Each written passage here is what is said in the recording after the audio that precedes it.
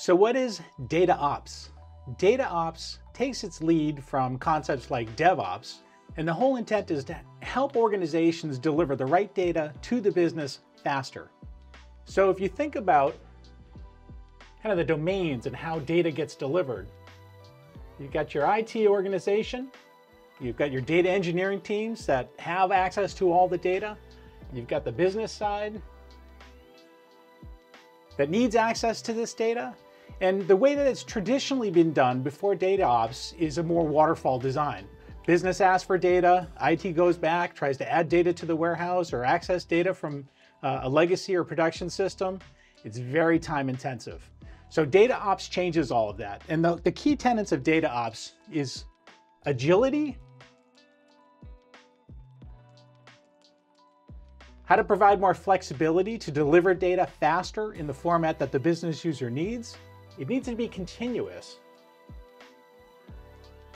Continuous delivery, continuous integration of data, providing fresh data to the business, and it needs to be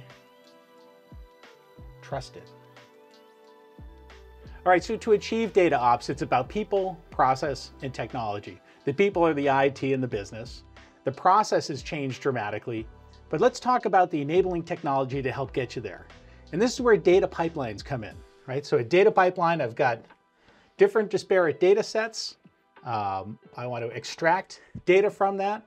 I want to load that data into a repository, maybe a warehouse, maybe a lake. You may have other data architectures. You may load that directly into memory for analytics.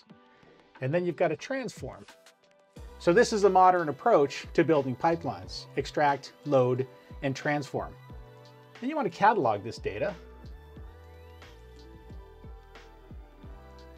And you want to provide continuous governance. So this is a modern data pipeline, and that's wonderful, and that's what DataOps helps. But when you really want to extend the value, you want to go beyond just data pipelines, and you want to take it all the way to analytics. And you want to automate not just the data pipelines, but automate and augment that process of moving analytics-ready data, generating insights, and taking action. Thanks for watching.